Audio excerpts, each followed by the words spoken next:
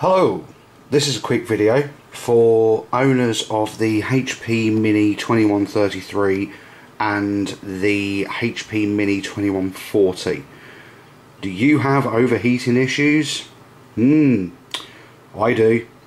Now these machines are legendary for getting super hot and for components coming away from the board. Now I have rectified that on one machine, the one that is on in front of us now, and I'm about to rectify it on my other one, but I want to show you what that is.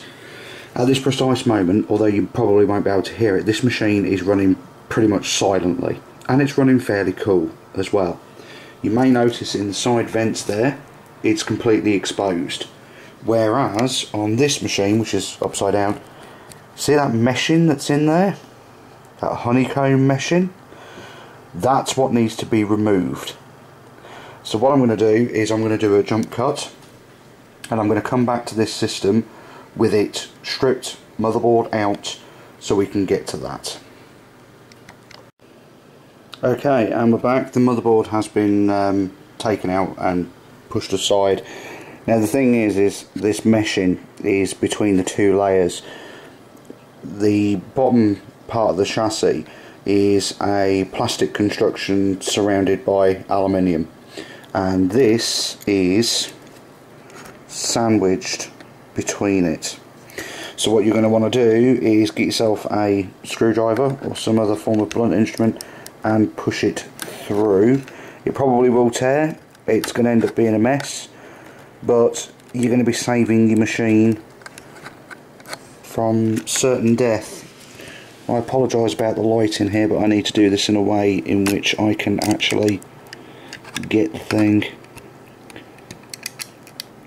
Obviously the camera's in some funny angles here because I need to actually see what it is that I'm doing.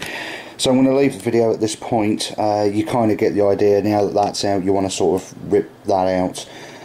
This will make a huge amount of difference to the temperatures of the machine. The machine will still run warm anyway. To be quite honest, I don't think that this heatsink and fan assembly really was up to the task at hand. Bearing in mind, you would have thought that the smaller chip here is your processor, but it's actually not.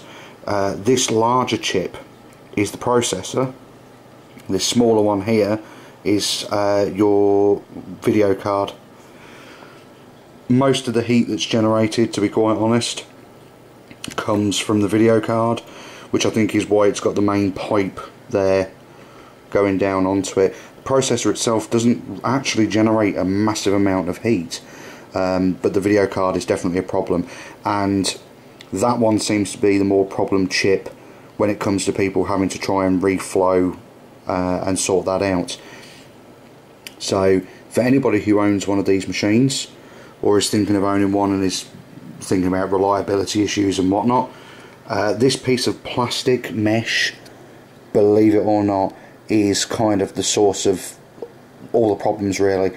The intake mesh is perfectly fine, to be honest, and as the fan is pulling through, it's got a lot more force.